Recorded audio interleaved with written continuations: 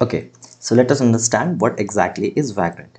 Now, whenever you provision a system, how do you do it? So what you do is you go inside, go Virtual Manager, Virtual Box Manager, Oracle Virtual Box, what you can say, and then you just click over something. You give storage, you give VM name, and then you do it. So that's one of the ways of doing it.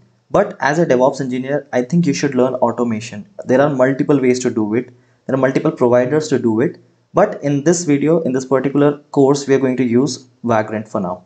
So let us talk about what exactly is Vagrant. So consider, for instance, there is something known as VM.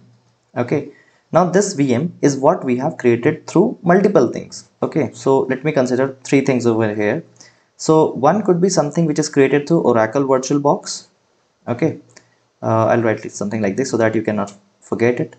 And then something you have created by VMware. So VMware is another way to do it. Okay, and then there is another way you have some AWS, not AWS. You can have OpenStack you have.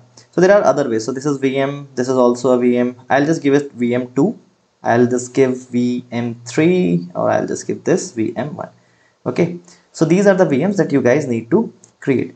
Now in this course, what we have to do, we have to create a few VMs, because in this course what we are going to do is we're going to create a VM for our application. Okay, we're going to do it for our web, we're going to do our, sorry, for memcache.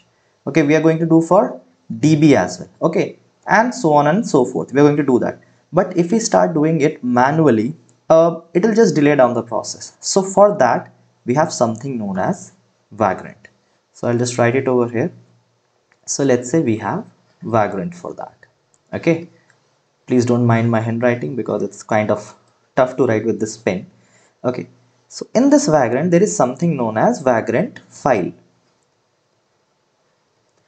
Okay, and this Vagrant File has all the information of all the VMs that we are going to create. So if there would be a VM1, then it would contain the OS, what OS we are going to use. It would contain what is the image that we are going to use. It would contain the RAM, it would contain the storage, and so on and so forth for VM1. Similarly for VM2, and similarly for VM3, and so on and so forth. Depends on the number of VMs that you guys want to create. Okay, so this is a Vagrant file. So this is one of the important things. So I'll just mark it in red. One of the important things that we are going to discuss today as well. I'll show you an example so that there is some retention, you doesn't lose the concept. Okay, now what happens is when you type a command Vagrant up, I'll show you that Vagrant up. If you remember in the past video, we have already installed it, Vagrant up. It will start reading this file, this Vagrant file, and start spinning the VM. Whatever the information is written in this file, it gets translated. Thus, it creates the VM. So, for example, it will create the VM. So, let's say we have given three information in Oracle VirtualBox. Let me close this. Let me close this. So, it will start creating the VMs out of your Vagrant file. Now, this is something known as this is a Vagrant file.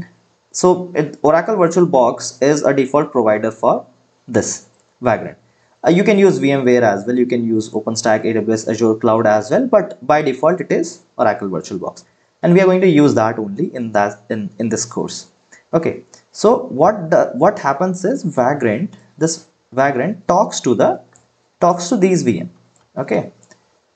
Talks to these VM. Which VMs? These VMs, this VM, and this VM. So all the VMs, Vagrant is going to talk to the VM. And what does it do? It uses API these VM exposes. So whatever these VMs we have created, this one VM, second VM, and third VM, they are going to expose some kind of APIs. So these VMs will expose some APIs.